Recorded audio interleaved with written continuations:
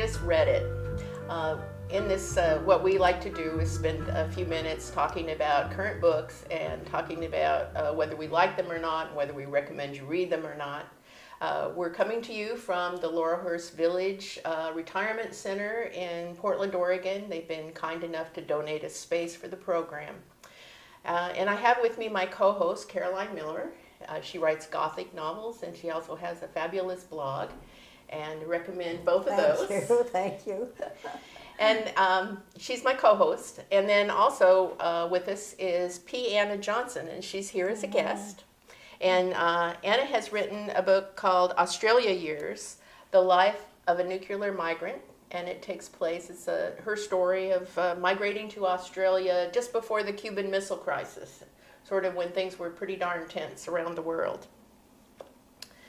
And the book that we're going to be talking about is called We Need New Names, and it's written by a woman, an African woman from Zimbabwe, and she, and basically that's what we're going to be reviewing. So Anna, you want to start with that? Yes. Oh, and her name is, and correct me if I'm wrong, Noviolet Bullawayo. Bullawayo.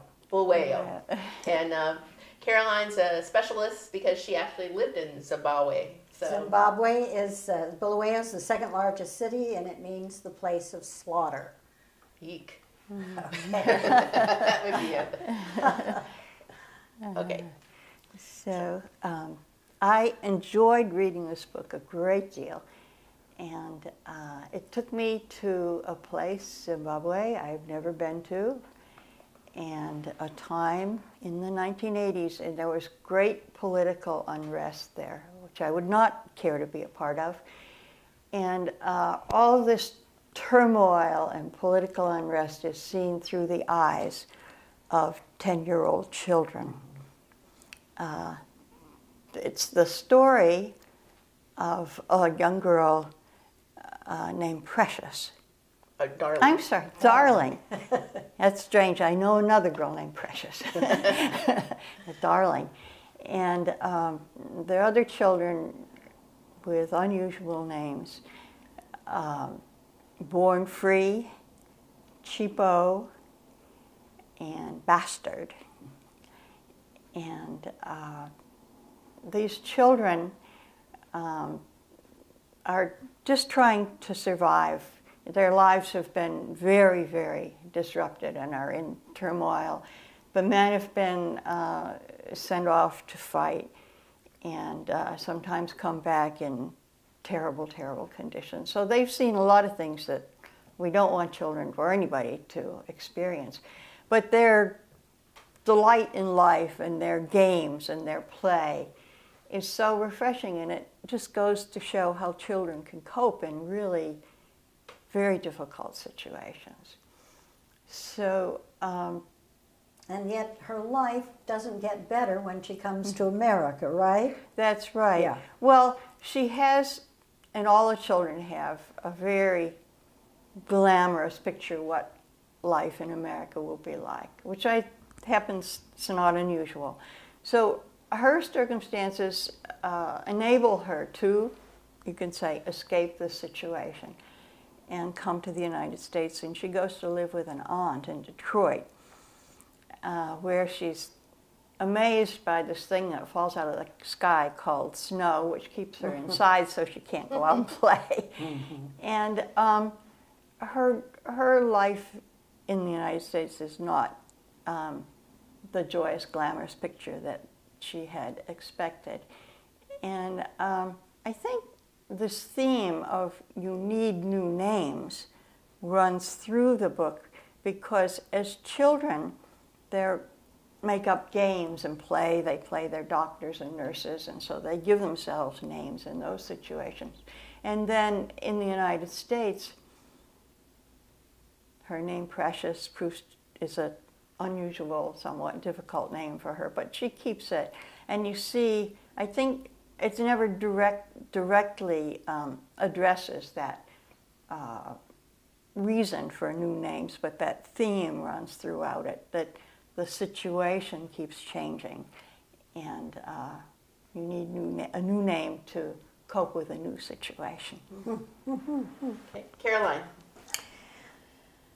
Well, the book is marginal to me, and one of the reasons is I liked the idea that it is seen through a child's eyes, but as in To Kill a Mockingbird, you need an adult interpreter to let the reader know what's going on. She never really, as the child, understands what the turmoil is in her country. And so that never really comes together. So the book is basically an and structure. It's like a diary. This happened today, without an overwhelming motivation, something that drives the story. So I thought there were moments of rare beauty in the book. Beautiful innocence, but like when one of the children is pregnant by her grandfather and they try to beat the child out. The rape of a woman in the church by the African priest and the child's confusion there. The lovely scene in America where the girls cope by going to department stores and dressing up in fashions that they would never. There are some moments of childhood that are absolutely beautiful. Her writing is beautiful, but I don't think the book had cohesion. I'm with Anna in that I especially liked the Zimbabwe part. I think you're probably, I hadn't thought about the origin of the title, but I think that makes sense what you said. Mm-hmm. I think it's about, I mean, she's almost an immigrant within her country because she went from having a house, a television, and all these kinds of things to living in a hut because of the political turmoil. And then she comes to the United States and is disappointed. For me, the book falls down when she gets to the United States. One of the reviewers, I cheated and looked at what other people were saying. And one of them said she's kind of bratty. She kind of comes off as a bratty person. And I just didn't really, I liked the first half of the book, didn't like the second half. She was very hypercritical of everything in the United States. And it didn't fit with what I know of immigrants, you know, including African immigrants that I've been fortunate enough to get to know. And that is that they tend to be sort of the brave, the optimistic, you know, there's hope, they have hope, mm-hmm. especially when they come from bad places. And there was none of that with her. And, you know, I kind of feel like maybe the author she's in college, I think she's relatively young.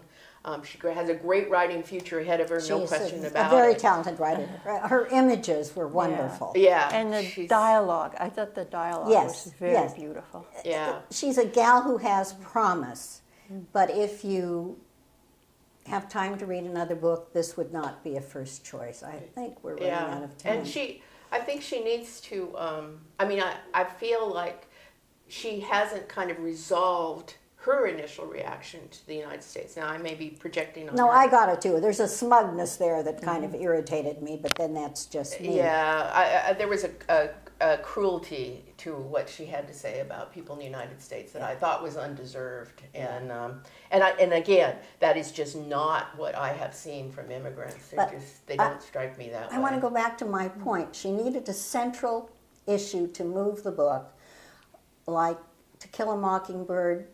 I've forgotten the little gal's name, but she had a father who interpreted. Mm-hmm. So there was nothing here to interpret what the child saw. So we just got the child's image, but I'm afraid we're running out of time. Yeah, but I you know, just to sort of finish off on that, I think that the one thing that she did well is show how it feels to be basically a foreigner in your own land, a foreigner in a new land. Good point. And the disjointed feeling you have and how you are not connected. And so I thought that was yes, I would give you that. Full points on that. Okay.